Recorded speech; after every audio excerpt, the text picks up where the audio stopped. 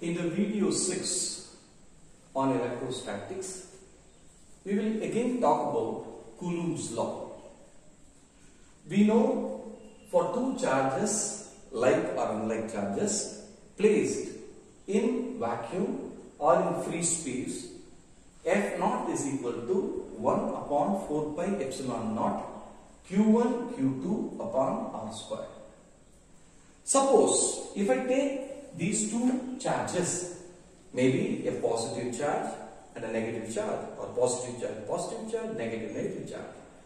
If I place these two charges in a medium, air is fine, but I place it in water, then what will happen to force of attraction or repulsion?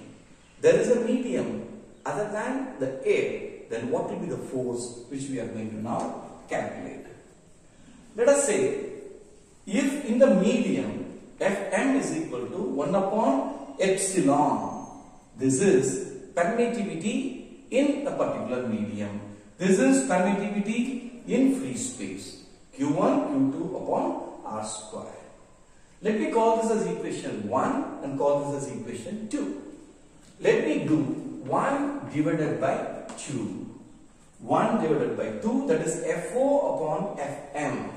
FO upon FM is equal to, if you see very carefully, 1 upon 4 pi epsilon naught, 1 upon 4 pi epsilon constant.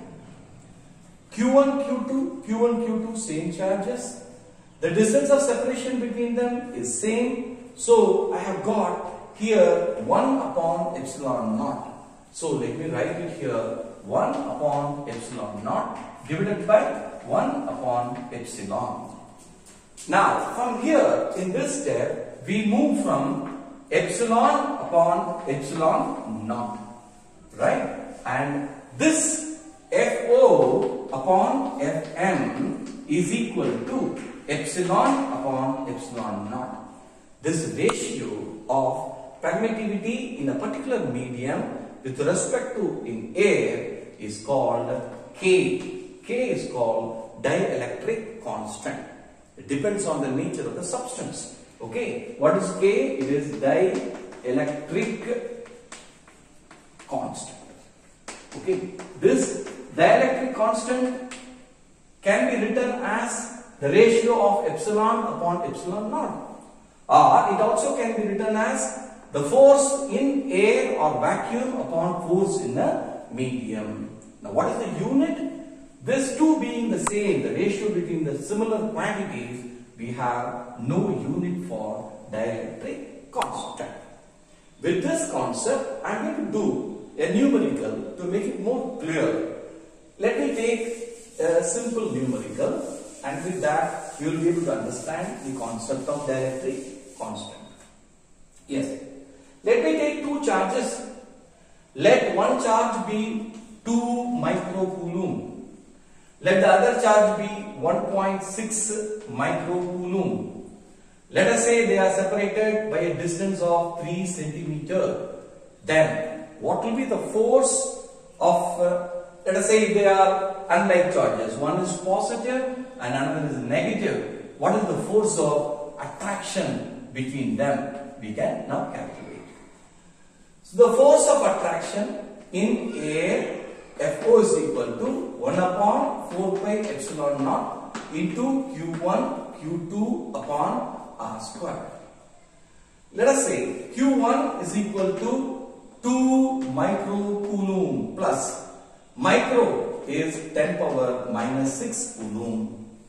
Now second one is Q2, that is equal to minus 1.6 microcoulomb multiplied by 10 power minus 6 coulomb. The distance of separation R is equal to 3 centimeter multiplied by 10 power minus 2 meter in SI unit. And 1 upon 4 pi epsilon naught is equal to 9 into 10 power 9 Newton meter square upon Coulomb square. Let us substitute the values in the Coulomb's law, the formula.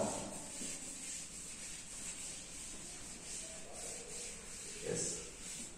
F is equal to 9 into 10 power 9 multiplied by The two charges are 2 into 10 power minus 6 multiplied by 1.6 into 10 power minus 6 whole divided by 3 into 10 power minus 2 the whole square. There we are using inverse square law. I made the substitution now. Okay, let me now try to do the problem. 9 into 2 into 1.6 is 3.2 multiplied by 10 power 9 and minus 6 minus 12. So 9 minus 12 whole divided by 3 3's are 9 multiplied by 10 power minus 4. So this 9 and 9 gets cancelled. So I got the answer 3.2 into 10 power 9 minus 12 minus 3, it goes up, plus 4, it comes to be plus 1, which is equal to 32 Newton. So the force is 32 Newton in A, that is 32 Newton F0, I will say. Suppose if I place these two charges in water, what is the dielectric constant of water? Let us watch carefully. See here, the dielectric constant of water is, we can say 80. It's actually 81. For problem's sake, we will take it as 80. We know that the force in a medium is equal to force in air divided by the dielectric constant, which is equal to force in air is 32 divided by 80, right? And that is nothing but 3.2 divided by 8. That is nothing but 0.4 Newton. So force in the medium is 0.4 Newton. Let us watch carefully. Let us understand. The two charges are placed in air and its value is 32 Newton, the force of attraction. But the same charges when placed in water, the value decreases 80 times. It is decreasing by 80 times. The value turns around to be 0.4 Newton. That means the force of attraction has reduced.